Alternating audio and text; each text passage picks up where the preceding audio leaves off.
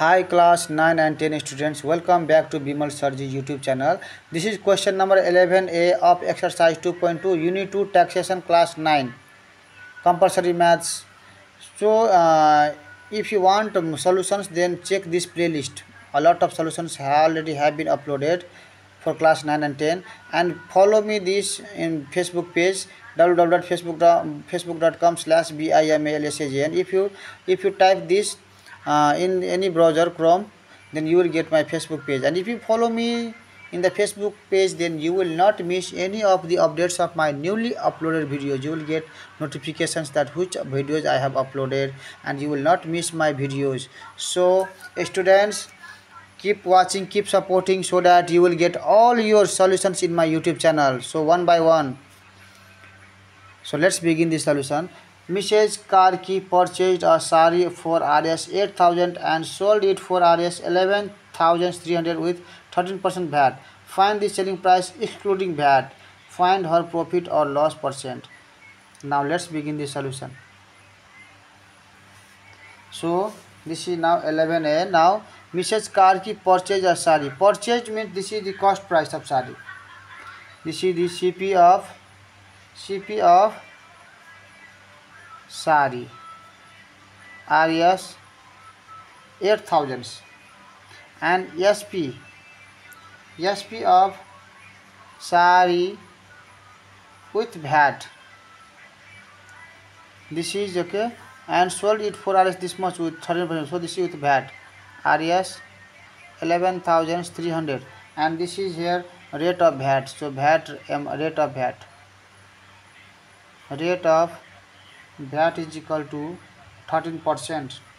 Now find the selling price excluding VAT, means without VAT. Okay, so let SP of this sari without VAT. Okay, suppose this is X. Let SP of sari without VAT be RSX. Then what we can add now? This X without VAT, this X plus 13% VAT.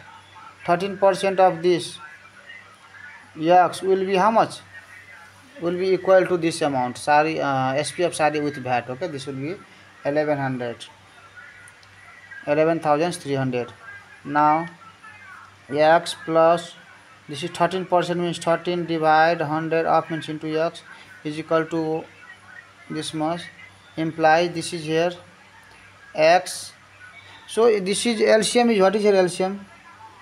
LCM is here 100. So 100 into X, 100 X plus this is 13 X is equal to 11,300. So this is now how much is this now? 1300 X. So 113 100 plus 13. So 113 X is equal to 11,300 into this 100. This implies X is equal to 11,300 into this divided by 113. So when you use calculator and multiply 11,300 into 100 divided by 113, you will get here Rs 10,000. Okay, because 113 and 113, so you will get 100 into 100, so 10,000.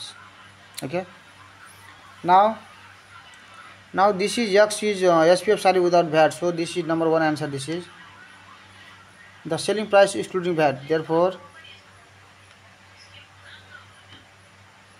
selling price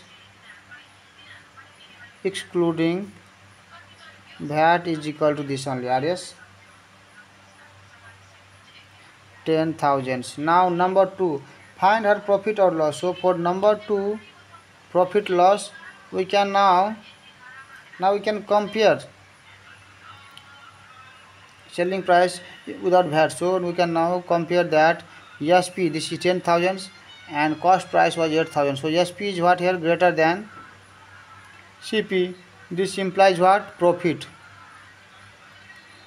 is equal to, okay, this SP minus CP. SP minus CP. So here SP we have to take this 10,000 minus CP is here 8,000. So this is equal to RS 2,000 is the profit.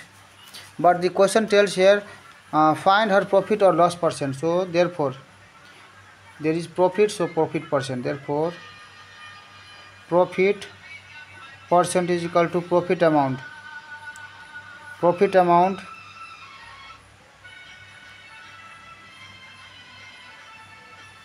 by CP into 100%.